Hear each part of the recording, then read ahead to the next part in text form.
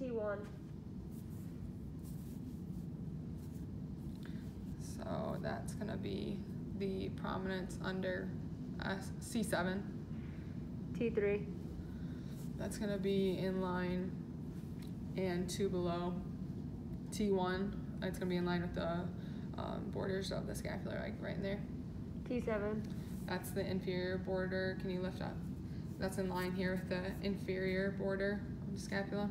Supraspinous ligaments. Those are the ligaments between the spinous processes. Costovertebral junction. That's where the ribs articulate with the spine, but that's kind of hard to palpate. The trapezius.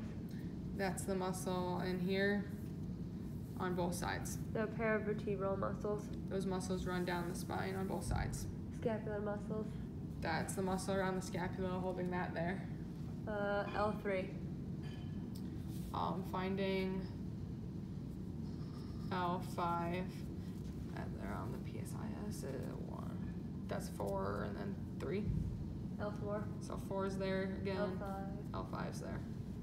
Step off deformity. The step-off deformity would commonly be between L4 and L5 and L5 and S1, but it does not look like my patient has that deformity. Median sacral crests. That's going to be here. PSIS.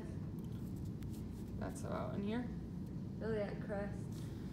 That's the top of the hip there. Gluteus maximus. That's the butt muscle. Gluteus medius. Medius is like the lateral butt muscle there. Ischial tuberosity. That is directly down the butt muscle there. The butt bone there. Greater trochanter. Trochanter is there. Sciatic nerve. That is connected between the trochanter and the the ischial tuberosity. Now I'm gonna go into active range of motion. First, I'll have my patient tuck her chin in and flex downwards to touch her toes. And now I'll have her stand and extend backwards. Lateral bending, I'll have her try to touch her knees with her hands on each side. And then I'll have her sit down in the chair and I'll have her rotate side to side her trunk. Okay, I'll have her stay there and I'll do goniometry for rotation first. So it's gonna go on top of her head. I'll have her hold it on top of her head and then line up the chromium processes, and I'll have you go either way.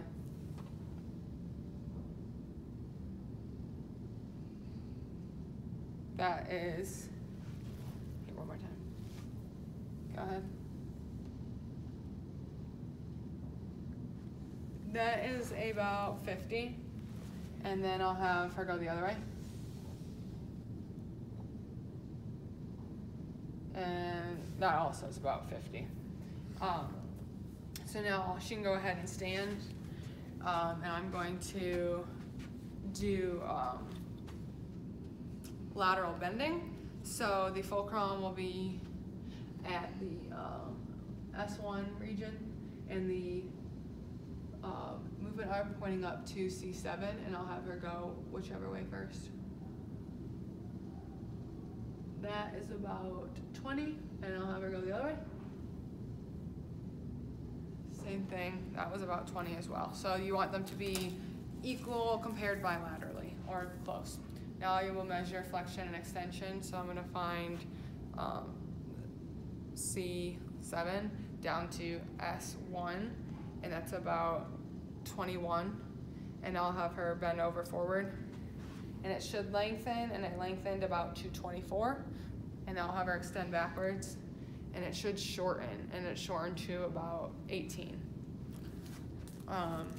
Now I'll do some passive range of motions with my patient laying on her back on the table with her feet up in a hook lying position. So my hand is gonna go underneath her shoulders and one under her legs there, and I'm just gonna lift her up. While she's here, I can do rotation, moving her legs side to side. Now I'll have her flip onto her stomach, legs out straight, hands shoulder area, and then I'm gonna try not to choke her and go under her chest and just lift up.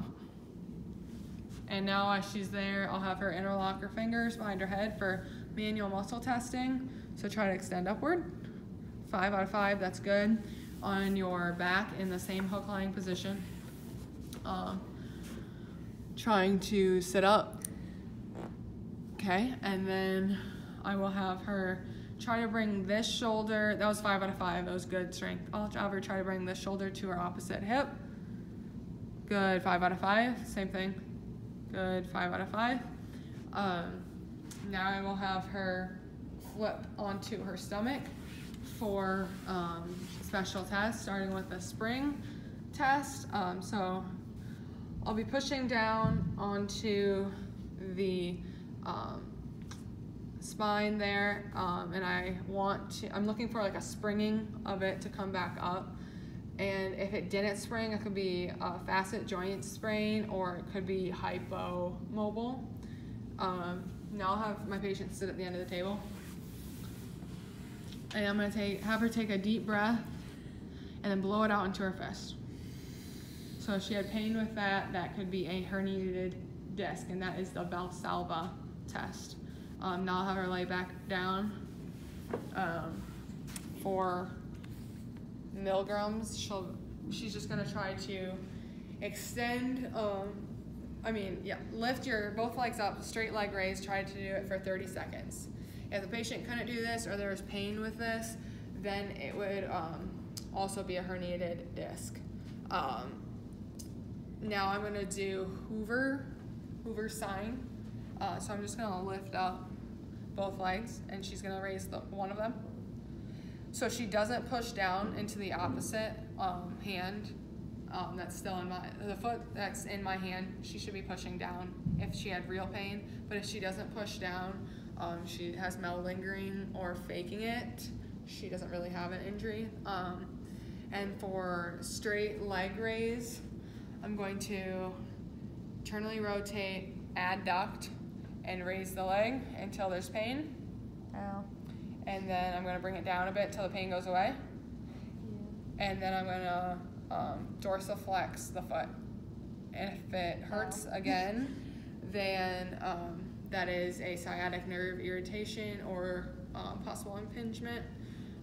For Wells straight leg test, since this is affected side, I'm going to lift the unaffected side. And if she had pain with that on the affected side, that would be a herniated disc.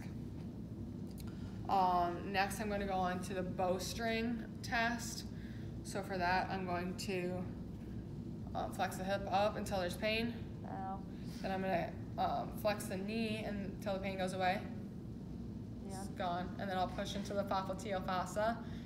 And then if the pain returns with pushing into that popliteal fossa, then that is a sciatic nerve impingement or irritation there. For Kerning-Brudzinski, I will have my patient interlock her fingers behind her head and lift up one leg. And if there's pain there, then I'll have her flex her knee. And then if the pain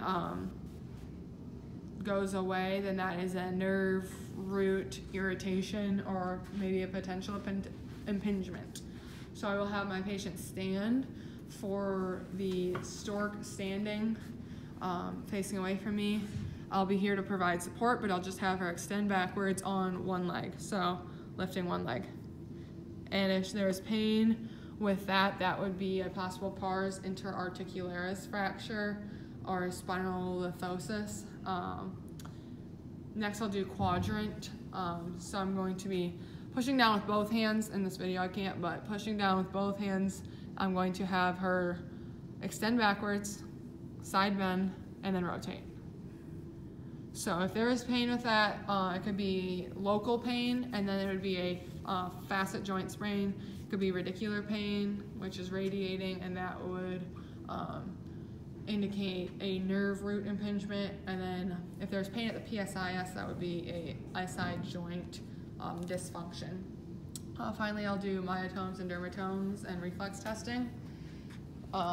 So for dermatones, starting with L1, That's the high groin region up here. So I'd have my patient close her eyes, I'd have sharp dull, and she didn't differentiate the pain.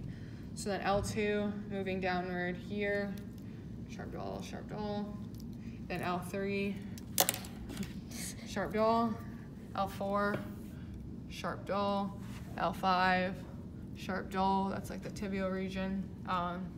Then S1 is lateral hamstring, S2 medial hamstring. Okay, now I will do the myotones for this. So for S1 and S2, it is hip flexion, so my patient can lay down and extend her leg up. And then I will do for L3, it is sitting at the end of the table, knee extension, so just kick your knee straight up. And then for L4, it is dorsiflexion, so foot up to the air. And then L5 is great toe extension, so she'd be bringing her big toe up. And then S1's plantar flexion, so foot on the gas pedal. And then S2 is knee flexion, so bringing her knee up.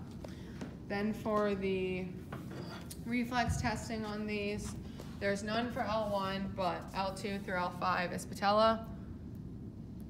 So there you see it moved. And then I would have the patient's shoe off, but for S1 and S2, it's Achilles.